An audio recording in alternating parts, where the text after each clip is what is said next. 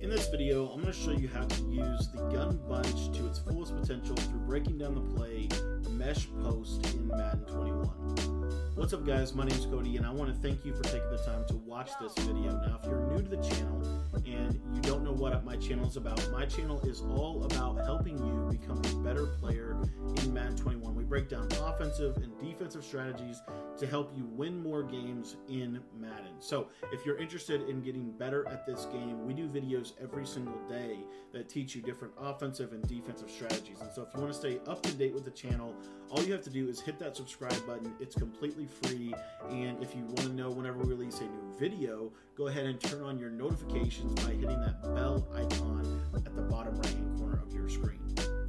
Okay guys, so I'm going to be breaking down the mesh post from the gun bunch today. I'm going to share a couple different things. One of my favorite ways to run this play to make it super challenging for your opponent to be able to stop it. Now really quickly before I dive too deep into this video, I do want to let you know that if you watch this video and you want to learn more about the gun bunch, I actually have a full ebook on it that basically has videos and write-ups.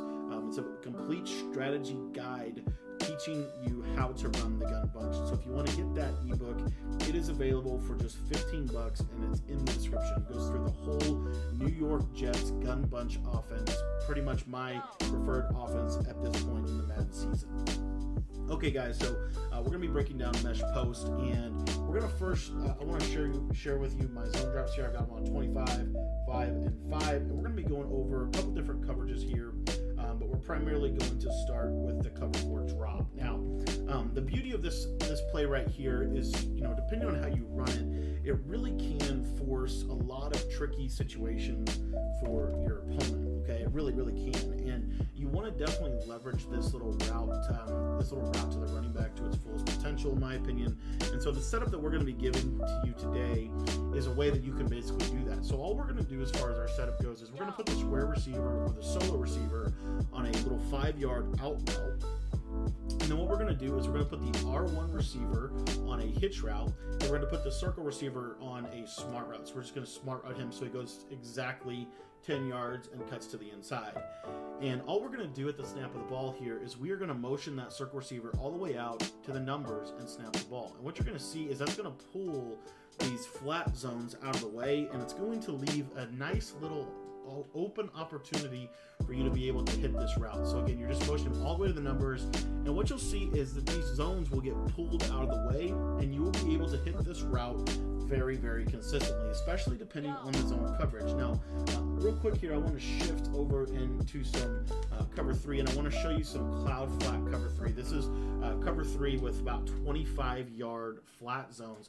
And I just want you to watch kind of how they play this. First and foremost, obviously your flat is going to be wide open, your little quick flat to the tight end. But you do see that they do kind of drift in the kind of basic area of that route, and so you do have to wait for it to open up.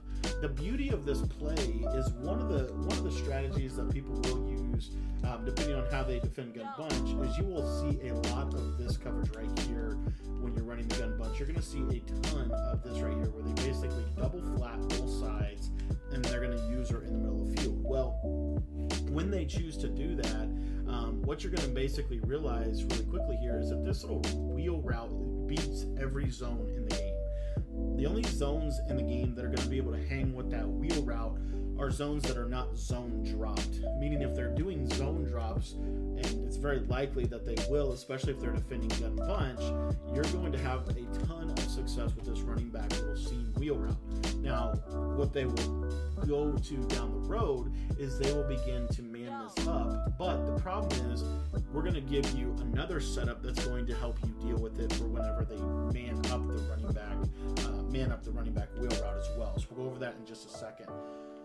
But the next thing is, if you take a look on this right side here, let's say that I go with that Mabel coverage one more time. I want to show you something really quickly, and that's just this little circle, or I'm sorry, this little 5-yard little hitch route right here to the R1 receiver. And what you're going to see is you can basically playmaker this right or left. You can also just throw it as a hitch route. A lot of times what you'll notice is, especially if someone is wanting to run what I would call a max coverage defense, they're going to drop a yellow zone onto that bunch side, as you'll see right here. And what you'll notice is that the yellow zone will sit like right on that. You see right here, he sits on it, but I can playmaker him open, and as you can see right there, just simply wait for him to clear based off the zone stretching. Another strategy for that playmaker is actually very good and very effective against something like a max coverage man coverage, and we'll show you what that looks like right here. So again, we're just going to create this same concept. We're going to motion out the circle receiver, and then if you watch here, all I'm going to do is I'm just going to playmaker him to the left, and what you'll see is he's going to become wide open, or have enough of an opening for us to be able to hit him. We can playmaker him left, we can playmaker him right, we can even playmaker him up if we wanted to. That's one of the beauties of that route. Now, really quickly here, I did want to break down more of like a cover 2 style defense. Now, if they're not doing zone drops, what you're going to notice is that this circle receiver is going to come open, or your flat route is you're going to have so many things open if they're not doing zone drops. As you can see right there, though, if they're biting down on the hitch route with those 5-yard hook curls, then you're going to be able to hit your little hitch route to Devontae Adams. The beauty of this play really comes in its spacing, in my opinion.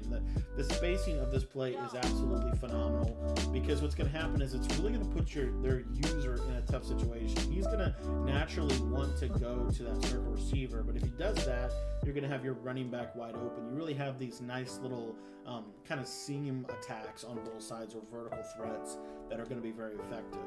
Now, really quickly here, I wanted to jump back out of here, and I wanted to go ahead and put the zones back on default. And I want to break down for you 2 different situations, or a couple situations that might come up as you're kind of going through this offense. So the first one is what I would recommend someone run against mesh post. If someone wanted to try to stop mesh post, I would actually recommend running a stock cover 2, meaning simply just calling the cover 2. Tampa 2 stock will do a decent job against this, just because of where the zones will get to. But what you'll notice is, because of the motion out, you're going to see here that this little seam wheel, there's going to be opportunity for you to hit that route. There's also going to be opportunity for you to hit your post route if you just time it. Again, it's all about timing. But you'll see here again, this motion out, you see the yellow zones drop down on it. Now, as you see right there, the user is more than likely going to be that middle linebacker. So that's why this play, I think, does a decent job as far as like a base call. Because what you'll see here is, if it's just a standard zone, you're going to hit that all day long. And like I said, one of the things that they're going to do is they're going to go to some man-to-man coverage. So I want to give you a setup that you can use that's really good for man-to-man coverage out of this. So if they are running man-to-man coverage and you want it to look basically identical to what you are already running, then I would recommend the following setup. I would simply take the square receiver and I would put him on a streak route, little fade route right there. You're going to clear some space doing that. And then with the R1 receiver, I would actually recommend go ahead and put him on a hitch route, just like before. And then all I would do with the running back is I would put him on an option route. And what you're going to find, if they are in man coverage, that option route will work them over. It will work man coverage over. It is very difficult to stop man-to-man coverage or very difficult to stop an option route when you're in man-to-man coverage. And so it's going to kind of continue to open everything else up for your offense. Now, one other setup really quickly is, if basically all we're going to do is we're going to streak that, fade the square receiver, and then we're going to put the running back on an in route. That is another option as well. As you can see, the little mesh underneath that you're going to create is going to create some openings. But anyways, guys, that is the mesh post breakdown out of the gun bunch. Now, if you enjoyed this video, and you might say, well, I'm interested in learning a little bit more about the gun bunch. If you are interested in learning more about the gun bunch, if you want to get my complete gun bunch offensive guide, that is available for just $15 in the description. It breaks down and walks you through step by step how to run the most elite gun bunch in the Madden community. I want to thank you for taking the time to watch this video, and if you have any questions, you can always text me.